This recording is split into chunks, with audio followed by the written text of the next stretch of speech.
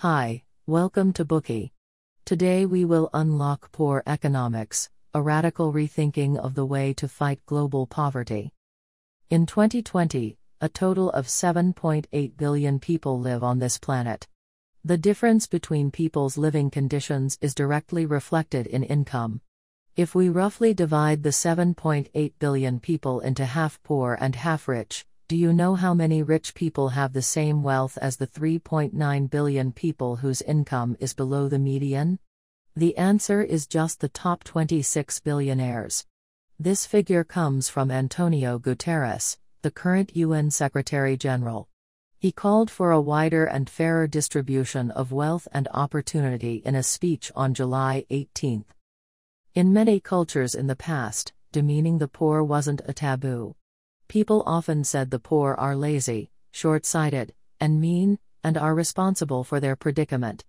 The opposing view is that qualities like nobility and self-improvement are equally hidden in everyone, and the poor simply lack the environment and opportunities that produce these qualities. Different beliefs have given rise to different ideas about assistance. Still, not all ideas improve the poor's situation, such as establishing free markets, calling for the promotion of human rights, giving more funding, and rejecting foreign assistance. So, what kind of aid plans are effective? In the past 15 years, to figure out the causes of poverty and what problems poverty can cause that make it difficult for the poor to escape poverty, Duflo and Banerjee investigated deeply into 18 impoverished countries and regions on 5 continents to explore the causes of poverty and possible solutions. They examined the daily life, education, health, and economic situation of the poor as well as government policies and assistance from non-governmental organizations.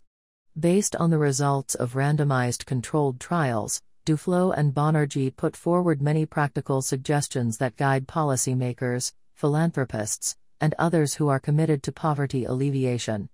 These suggestions are included in this book. Next, we will unlock this book in 3 parts. Part 1, the health of the poor.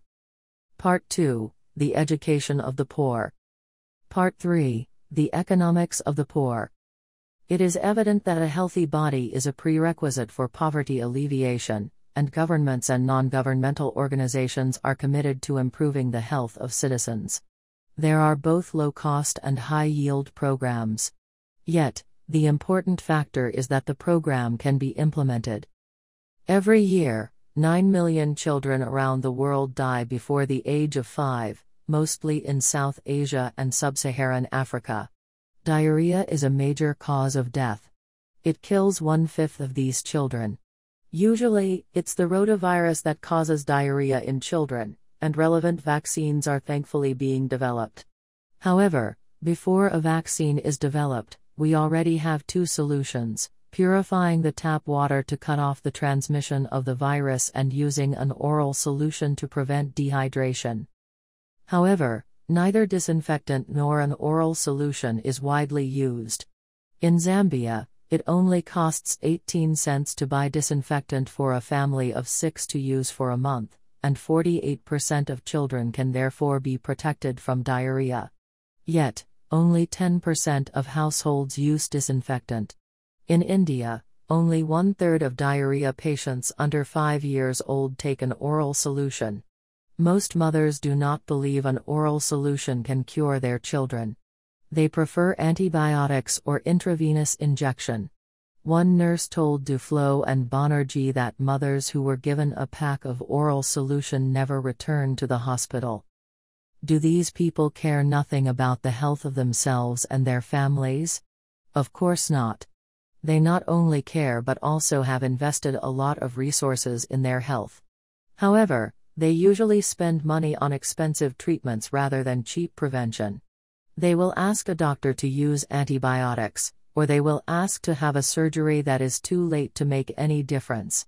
The question is, why don't they choose cheap and efficient precautions? In other words, what prevents them from picking those low-hanging fruit? Let's look at how an experiment illustrates this question.